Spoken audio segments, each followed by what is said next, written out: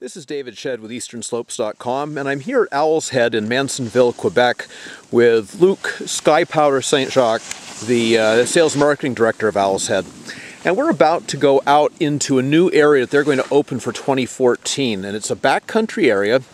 And I'm going to try and show you what we've got here. If you look uphill from us, you can see that cliff. And that's going to be the start of the new area. People will be able to drop in from there, and it's a very, very steep, it's certainly going to be a double diamond set of glades and backcountry area. But as you get down around here, right now we're looking south, we're looking toward Vermont, toward the Newport area.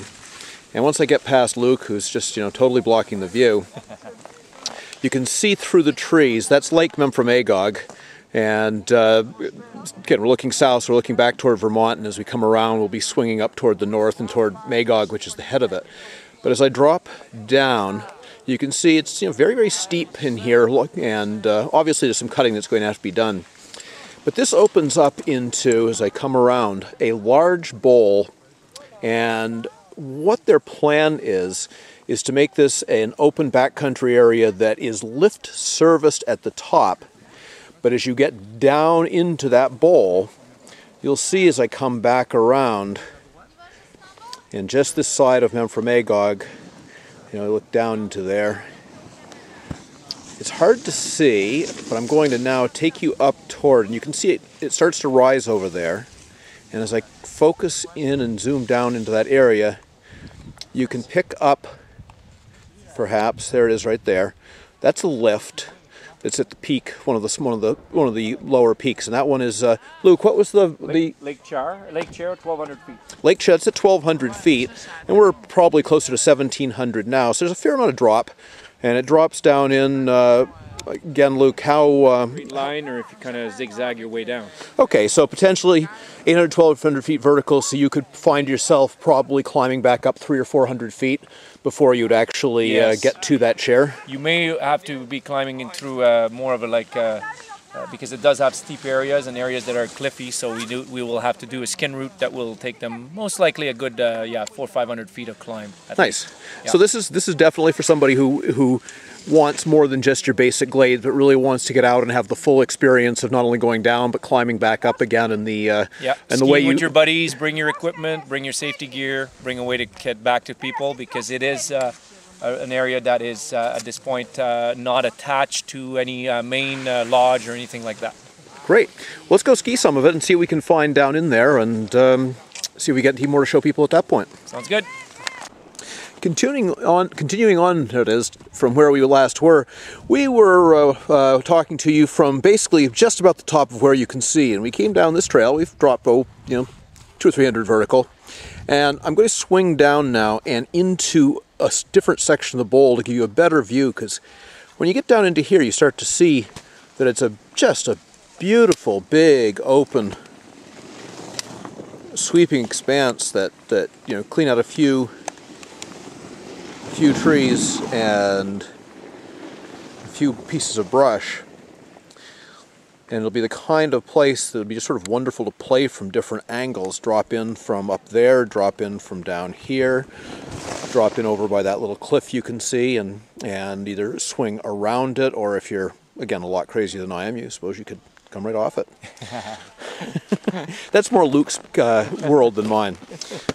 Theoretically, you can actually ski from here right straight down to the lake, and the problem with that, of course, would be that it'd be a long climb back up to here, but definitely there's a lot of area in here to play, so we're going to continue on down and see if we can see what it's like inside there. Certainly from here, we're seeing tons of snow hiding down in that bowl.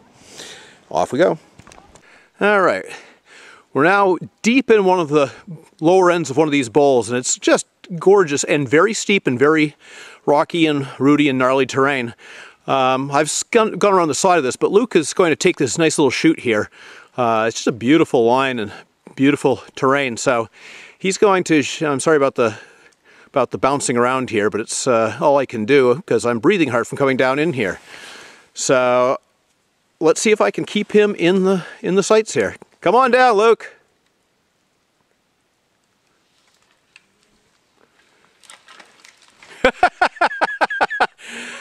Hey, Luke, that looked like me.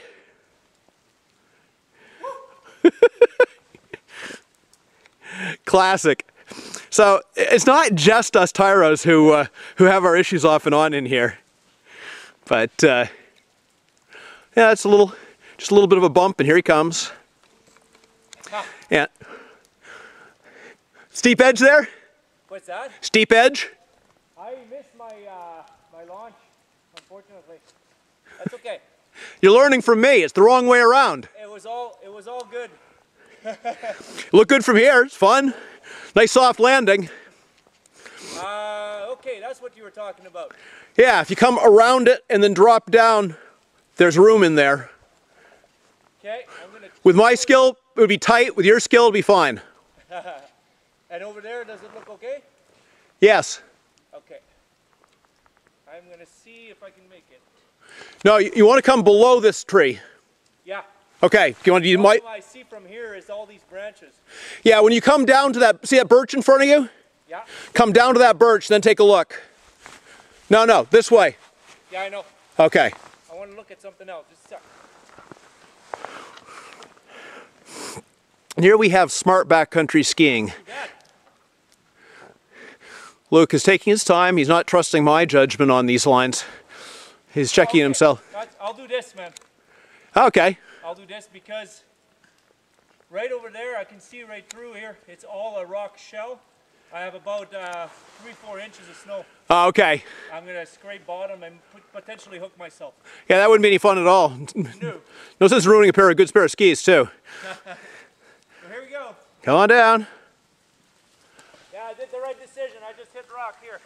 Yeah, I heard a little bit of a crunchiness there.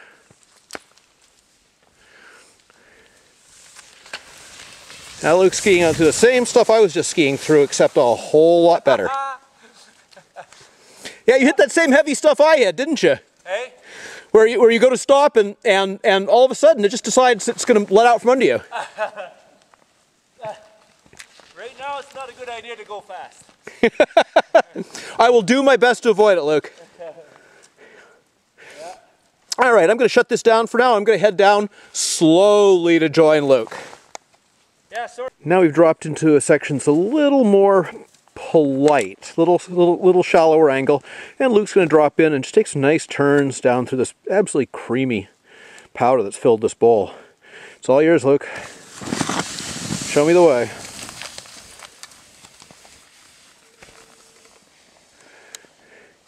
Dips and bumps. I mean, this is just the most beautiful backcountry skiing, and the powder that drops in here allows you to control your speeds even with this all this tree growth. And once they've cleaned this out a little bit, even with more people coming through it, it'll still be just gorgeous even after it's not first tracks or second tracks. I gotta go chase Luke down. Yeah, here's the kind of features we're finding in here. It's about a 20-foot drop with a couple of places it hits at the bottom. If we had a little more powder and Luke knew exactly what was down there, he'd drop down in there and I'd watch and never want to do it myself. But instead he's going to take a little more intelligent line and take it away. This stuff is just beautiful. Beautiful lines just flow through here even without having a lot of work having been done in here. Look at him moving around in there and just floating around. Back to him. Really wanted to, you know, knowing our lake and everything, something you don't want to suggest to people. Okay, so what Luke is saying is he doesn't suggest that we send you off to skin across the lake because it's a great way to get yourself in a lot of trouble. But here we are, we're skinning out, and this gives you an idea of what you're going to have to do here. I'm looking straight ahead, and Luke is climbing away. Put skins on our skis. And you can see with the Alpine touring skis, if you've never used them, see how the heel comes up, but then when you are going downhill, you lock them back in.